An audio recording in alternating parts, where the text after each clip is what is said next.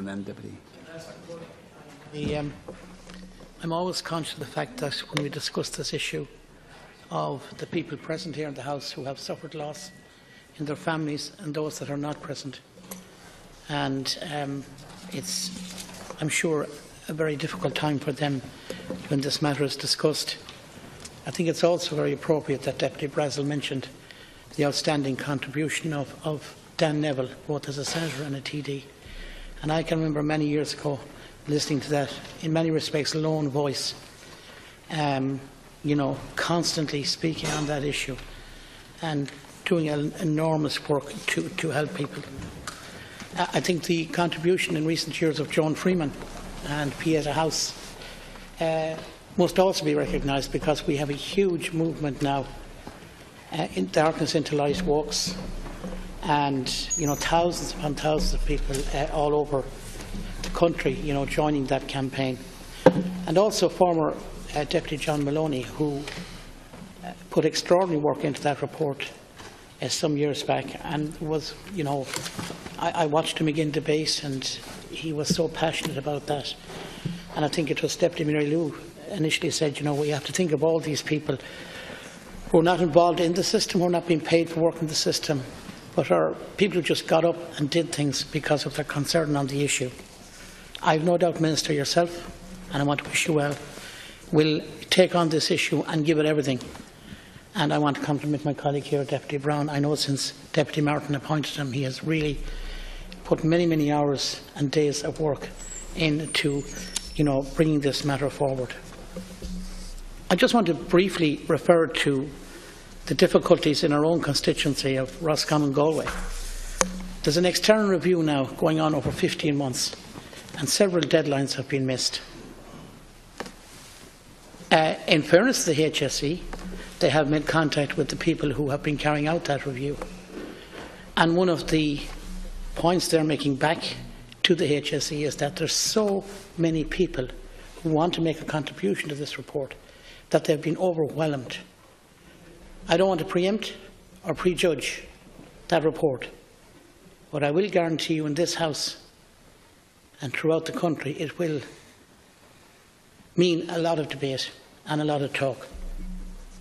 There are many people who can't get services, many people who've been turned away, and I know that many people in the system are trying so hard to help and assist families. But I know of one case, people I would know very, very well, where a family with a parent had driven to 5 hospitals and was told, this hospital can't deal with your problem. And eventually, at a health centre, it ended in tragedy. And we always use this phrase, closure to these issues, when there's a report comes out and there's a closure. There is never closure for families on this issue. Never, ever, ever. You speak to people who have lost somebody 20, 30 years back, there is never closure. I can assure you, as I stand here in this chamber today, so many families will tell you that it doesn't go away. Because, as already been said, the questions are always asked among families and people in their own minds. Why did he or she do it? Why did it happen? And a few simple things could really, I'm convinced, could help a lot of people. The art of talking, of conversation, has disappeared. And social media bears a huge responsibility here. And maybe sometimes we as adults, maybe we dismiss youngsters and say, don't worry about it.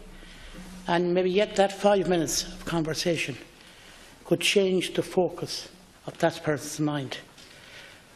There's a lot more people out there than we imagine feel rejected.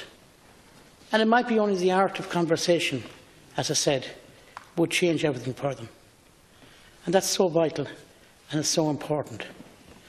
We have silent conversation now because of social media in many respects. And there can be no such thing as silent conversation because it doesn't work. I'm not going to continue any further. I just hope that in relation to our own constituency, that we will have report. I mean, St Bridget's and Ballinasloe closed. The services in Galway City are very, very poor for the region. We haven't the adequate service at Roscommon Hospital for it.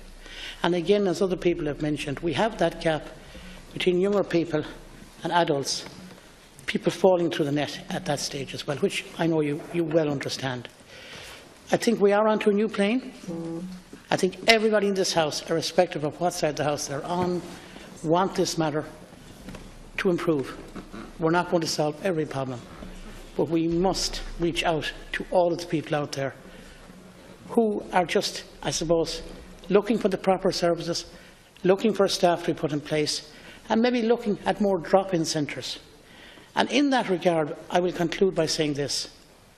I think people like Feroja, youth groups, Mark na Ferma, whoever they are, they have done enormous work in bringing young people together through the activities they have. And I would like to see government even giving further support to those type of groups.